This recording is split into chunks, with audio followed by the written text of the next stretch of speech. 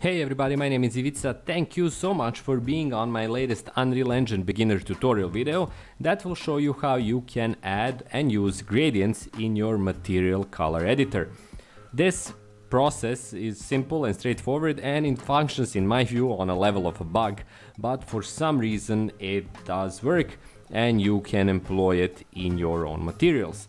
Now I'm going to show you that by simply right-clicking and creating a new material that I'm going to call very creatively gradient,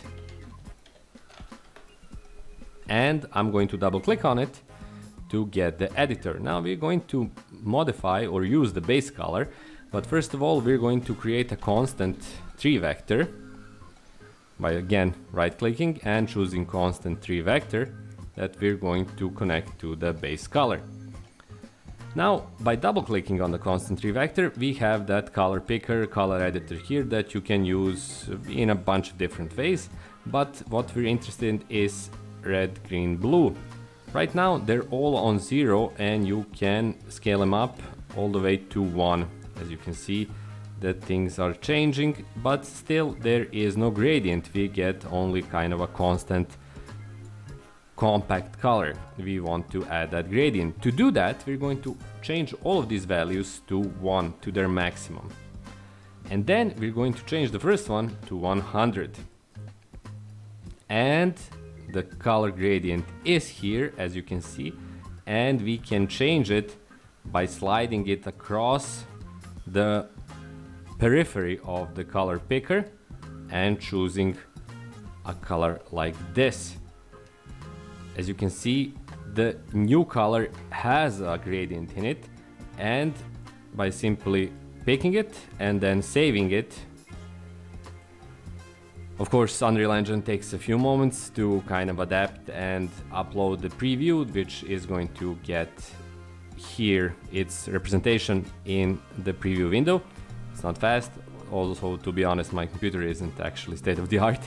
But here we have the same color with the gradient. From here on out we can simply apply it to anything we'd like, as we would do with any other color. So if I add a cube here and extrude it, place it, I'm going to save this, all of this as well, again save all, and then apply it, then try the game. We have the same object right here with the gradient color. Now it's weird and works in a strange manner, but in any case it's definitely functional, and that's how you get your gradient in Unreal Engine.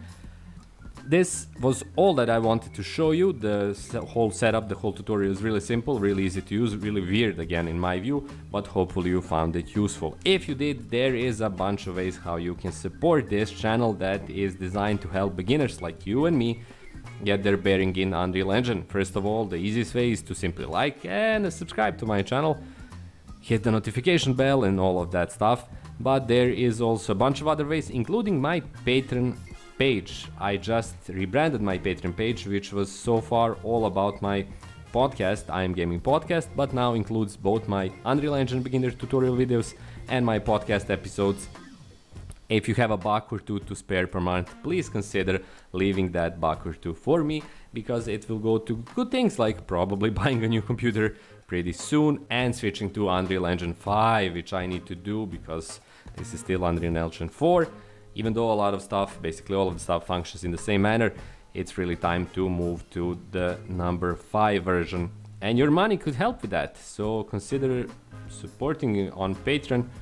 You don't need to leave a lot of money, any money would be more than enough. That's all for me, thank you so much for watching, thank you so much for being here, hopefully I'll see you on my new Unreal Beginner Engine tutorial video. And have a great week and also have loads of fun in your Unreal Engine projects. Till my next video, bye bye.